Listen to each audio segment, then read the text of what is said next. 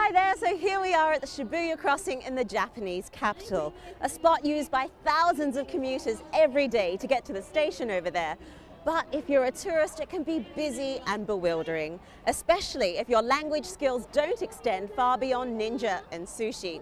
So first up is an app called Voca, which could very well be a lifeline here.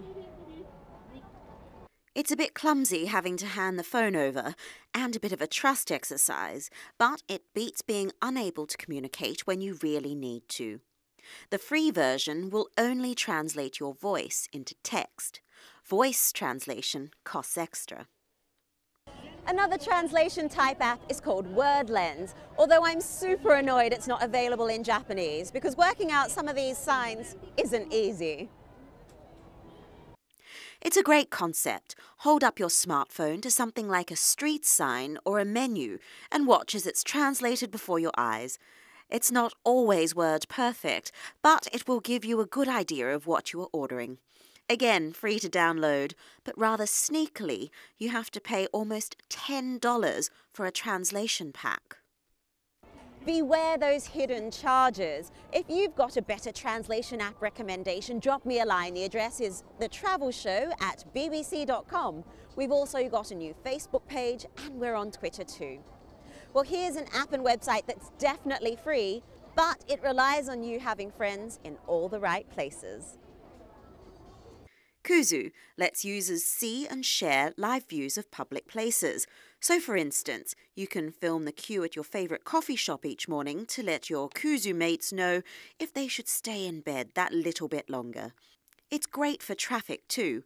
There's a steady flow through Shibuya this morning, not at all congested, though it's probably not a good idea to film at the wheel. There are live feeds from fixed cameras too, but at the moment it's pretty much restricted to San Francisco in the US. Public transport is a great way to really get to know a destination. Difficult to figure out sometimes though, which is where Hopstop comes in.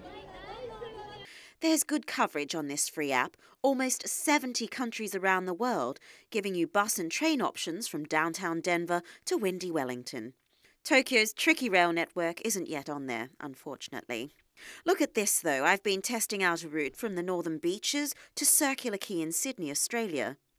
Hopstop told me to catch the bus. That would take me almost an hour. Any Sydney-sider will tell you the best way to get across the harbour is by ferry. Still, this app could come in very handy if you're stuck in a foreign destination and don't want to fork out for a pricey taxi ride. Tweet of the week time now, and we all remember Where the Hell is Matt, that mad dancing man who did his crazy jig all around the world and now helps sell credit cards. Well, it seems Matt has spawned a load of copycats. Like UK college student Jake Gabber, who spent nearly 4 months studying Mandarin in China. He filmed himself dancing in front of the country's most beautiful sights over 100 days. I really hope he washed those shorts at some stage in between. It's not very original, but it's a great way to let your friends know where you've been on your travels. Another epic montage is from filmmaker Niccolo Bellini, otherwise known as the Human Safari. Last year, he travelled to most parts of the world. It's very watchable, particularly if you enjoy being repeatedly slapped. Enjoy. See you next time.